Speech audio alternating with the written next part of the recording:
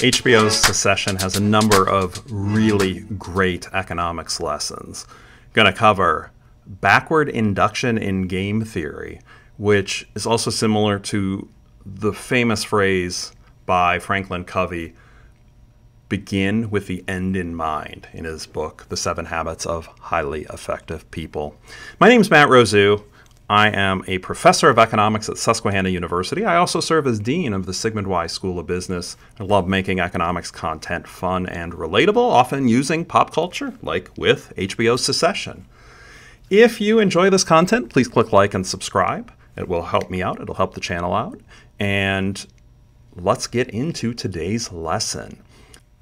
Beginning with the end in mind is crucial in game theory in sequential games. So games that have a particular sequence, they go in order.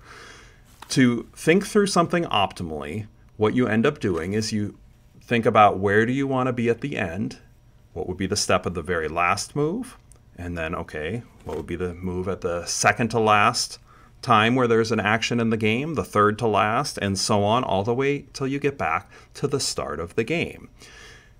That's called backward induction. And backward induction is useful in many strategic situations. And in Succession, we actually see it happen a reasonable amount. There's one key example of backward induction we're going to go through. And Stewy attempts a hostile takeover of Waystar and gets Kendall's help. And Stewy's got a partner.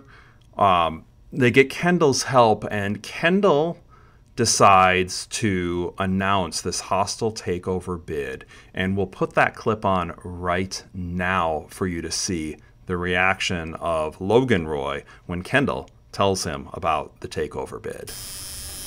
This isn't a nice thing, I'm afraid. Yeah. Read this. What is it? It's a proposal to buy Waystar for $140 a share. We're asking you to come to the table, open the books. Uh-huh. It's great value for shareholders. Uh-huh. Yeah. No. Well, fine. We have the financing. Let's just see what everyone thinks.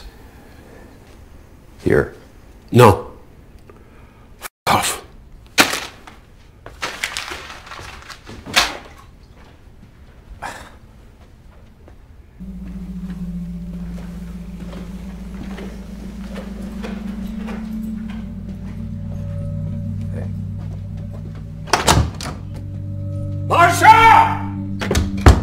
What is it?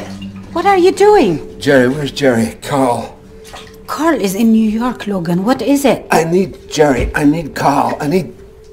Get out of there. Get out of there. Come on. What is it? Bear hug.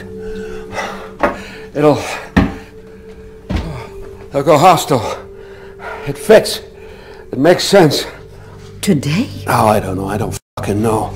It's not a good position I'm in. If they have financing and major shareholders, and I'm here, then by tomorrow, I need a lot of things I don't have. Okay, we can see from this, right, that this was highly effective, right? Logan thinks this move was brilliant, right? He says this all makes sense and that he's in a very, very bad spot. Well, how did they get to the bad spot, right? This is a sequential game. A takeover bid like this doesn't happen overnight. Well, backward induction certainly helped.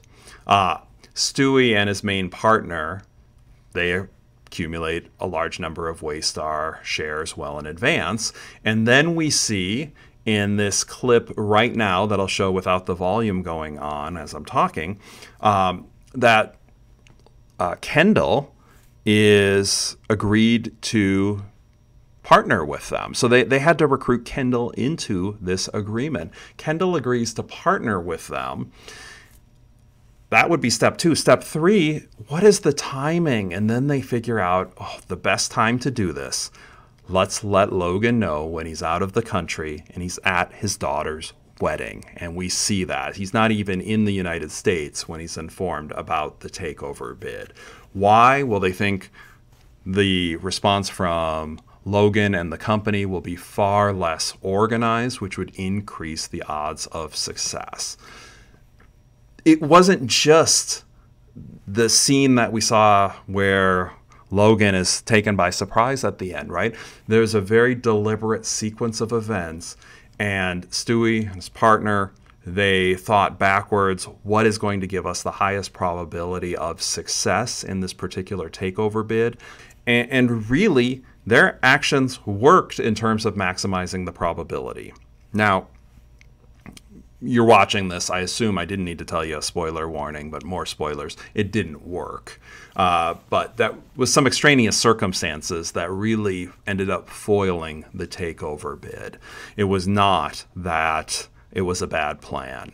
It was really a brilliant plan, and a lot of bad luck kept them from succeeding at the very end. But their odds of success were certainly increased dramatically, and that's really what you're looking to do, right? If something's not going to be 100%, you would like to figure out a way, how can you maximize your success? Once again, my name's Matt Rosu. I am dropping new videos highlighting economic lessons from Succession every Friday. So if you like this, please subscribe and click like, and I look forward to seeing you in the next video.